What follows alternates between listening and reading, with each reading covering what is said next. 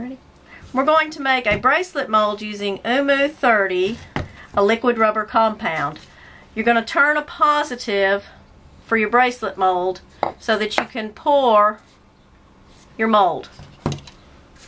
This is mixed by volume. You're going to mix equal parts, part A and part B together.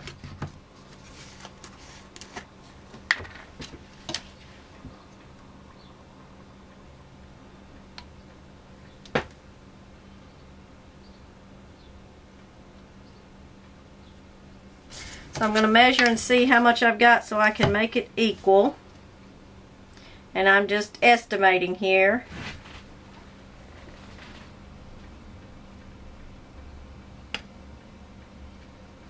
Come on.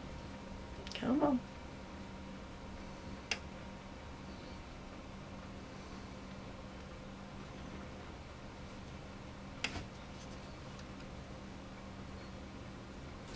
Now I'm going to mix these two together, and I want to make sure that I mix them well and try not to get a lot of bubbles in. So I'm more folding than mixing. And I want to stir them together until I can't see the individual purple and blue anymore. I'm sorry, individual pink and blue anymore. I want it to turn this lavender purple color. While I'm mixing this up, when you make your positive, you're going to leave a lip on the end so that you can cut, and we're using a 3-inch piece of PVC pipe to fit over that mold, and then you seal it with, we just use some painter's tape, masking tape to seal that to keep it from leaking out. So this is almost mixed. See the purple color it turns. You see just a little bit of blue still in there, so I want to keep mixing. If it's not mixed well, it will take longer to cure.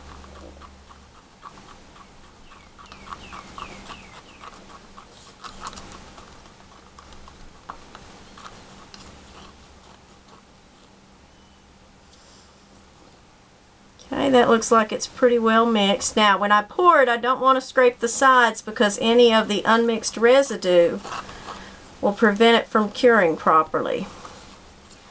So, I'm going to make sure there's not any dust or anything in my mold. And then I'm going to pour it close to the edge and just let it slowly pour in to fill up over the lip of my mold.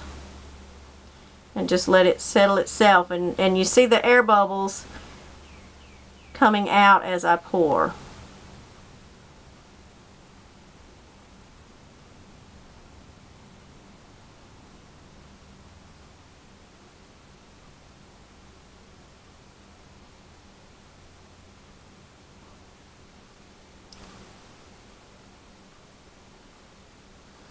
I want to fill that up.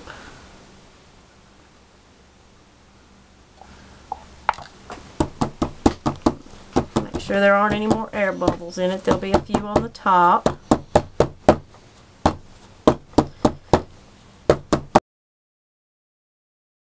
It's been 24 hours.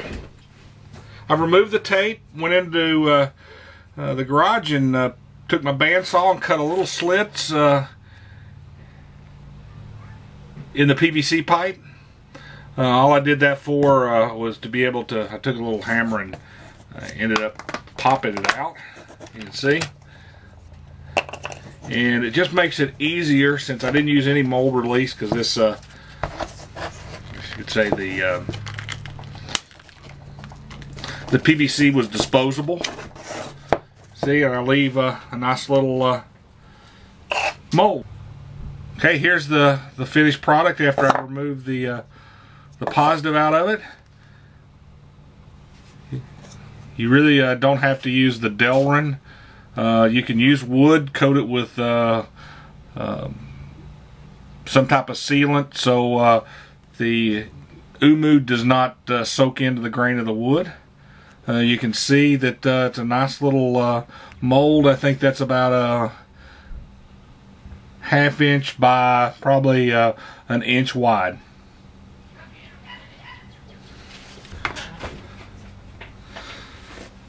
Okay, now I'm going to use Alumilite to create a bracelet out of the new mold that I just created. I'm going to use some mica powder and some Pearl-Ex silver. So, Alumilite, this is Alumilite Clear, and it's mixed on a basis of weight, not volume. And I really haven't checked to see how much it takes, so I'm just going to guesstimate at how much it's going to take for the new bracelet. So, I'm going to pour about 1.5 ounces to give me a total of 3 ounces. Okay. 1-to-1, equal parts. Okay. Now, mixed it all together. Let's get the scale out of the way, and then I'm going to split it in half. That way I just get a nice mixing of it. I'm going to split it in half here. Okay. And 1/2 I'm going to put the mica powder. Again, nothing scientific with it. I'm just putting a couple little bitty scoops. I probably put more than I really needed to.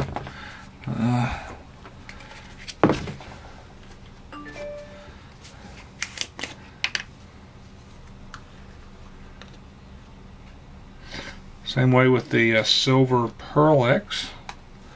Okay, the working time is about 7 minutes on the Alumilite, and it's truly about 7 minutes. So I want to mix it up really good. Let the powder dissolve as much as possible. Okay, it's about time to pour it. Took a little break there, give us a few minutes for the Alumilite to start working. And so first thing, 2 colors. I have a blue and a silver. Okay.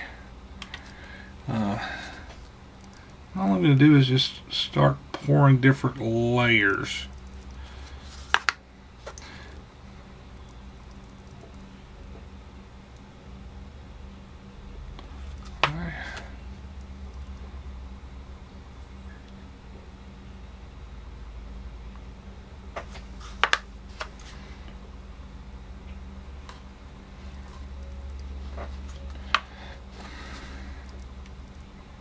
I left a little cavity in the center that I have a little extra, which was 3 ounces, a little too much, but gave me enough for a nice little pendant in the center. And have really nothing left. Let's see. Drain the last little bit out.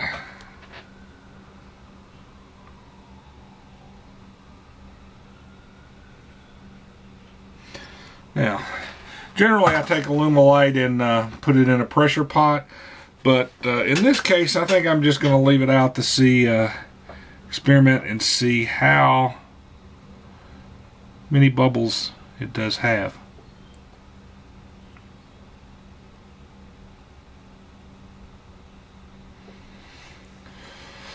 So after it dries, or after it cures, I'll show you what the results look like. Okay, it's been another 24 hours. I'm ready to remove the Alumilite bracelet blank from the mold I created the day before yesterday. So the mold's pretty flexible. Should be able to just reach in and pull it out. I didn't use any mold release or anything on it. You can use a method. What I do is I put this in a Nova chuck, grasp on the inside, turn the outside, and then I use cold jaws to grip it so I can turn the inside and just finish it just like you would a pen with Alumilite. Then we got the little pendant blank. Nice little pendant blank flat on the back. that should do it. I'll have a list of all the vendors at the end of the video.